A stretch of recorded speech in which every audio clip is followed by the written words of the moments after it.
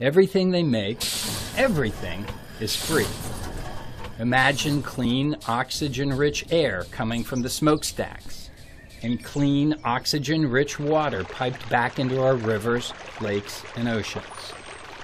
The living and non-living things on this planet are parts of complicated systems that make life possible. They work like living factories, regulating changes that could harm us, providing us with food and medicine, and supporting the production of things like soil and oxygen.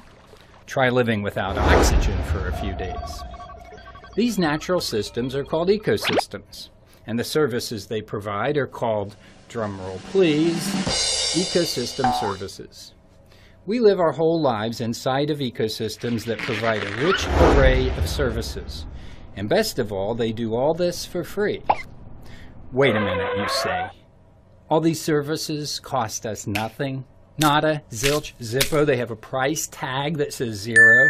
Are you telling me they have no value at all? No, you've got it all wrong.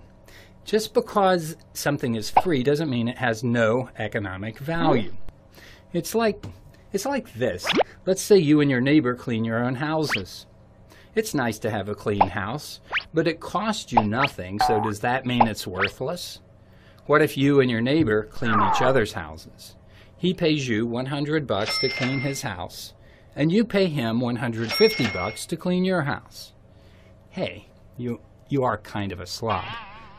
So now we have a value for cleaning those two houses, $250.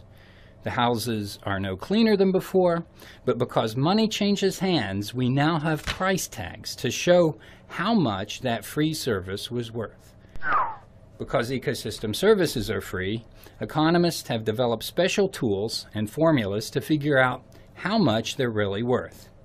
Not surprisingly, they're worth a lot.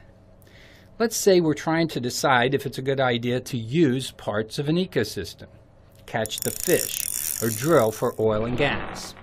Those things are important, but what if they result in the loss of ecosystem services that are worth even more? When we're choosing between something that has a price tag and something that doesn't, our job gets harder. A new business can bring in jobs and add revenues to the tax base, but that business will be built inside of an ecosystem that is providing us with valuable free services every day. Well, I could go on and on, but that's enough for now.